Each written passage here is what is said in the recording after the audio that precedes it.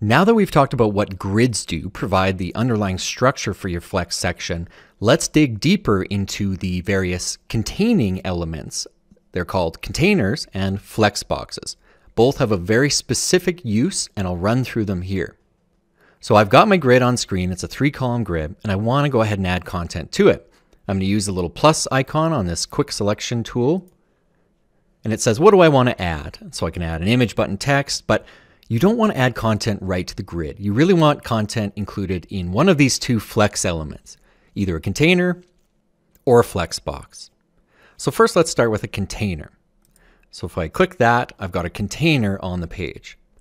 Now, the most important thing to note about a container and the key difference between it and a Flex box is that items within a container can be designed freeform.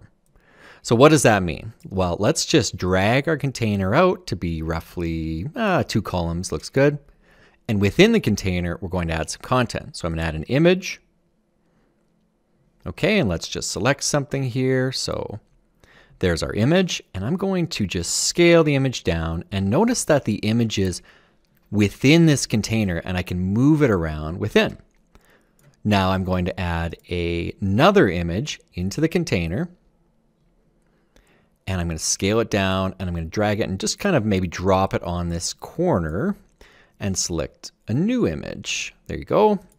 So a container is best for free-form layouts like this. Let me add a new button, for example, and I'll size the button down, and maybe the button's going to sit on this corner. So you're not going to achieve a layout like this if you're stuck working within a rigid grid. That's where a container is going to come in handy. And one of the main things you'll notice with a container is that content stays relative to the other elements within the container. So what does that mean? If I change my breakpoint size, as the content scales down, it's essentially staying relative to the rest of the content.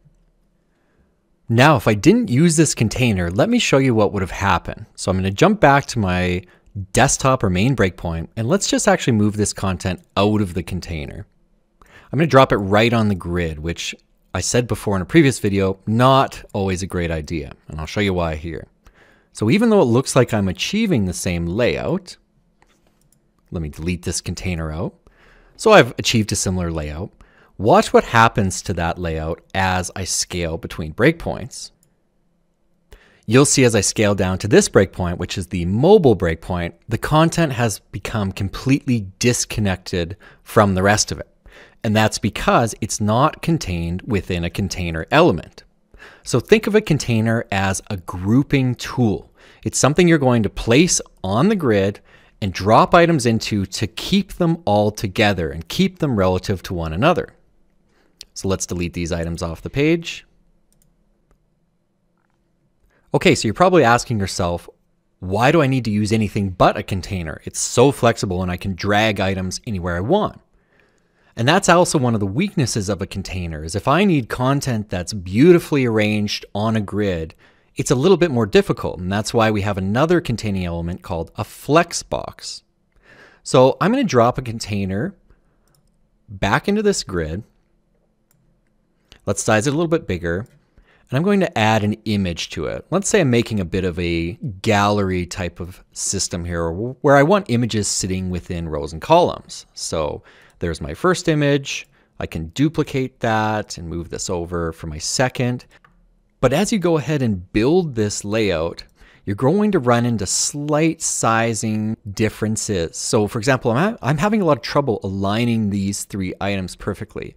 We do have some kind of snap to grids, but what's the gap in between these? Are they matching? So if I'm going to go ahead and build a big layout like this, I do not want to use a container. I want to use a Flex box. Now this can be made a little bit easier within a container because you can add rows and columns to a container. And on the right side here, this may have been closed. If you open up layout and customize layout, we can actually add, say, 3 columns to the container, and we could add 2 rows, and that will help us arrange our content within. But it's still a little bit better to use a Flex box when you're creating content like this, because it just keeps everything together, and you'll find that throughout all of your different breakpoints, things just arrange more beautifully and without you having to manually tweak them. So just remember, containers are the most flexible layout tool and allow you to do free-form design, but where they fall short is if you need content that is beautifully aligned, beautifully structured. That's what using a Flexbox is for. Let's take a look at a Flexbox in our next video.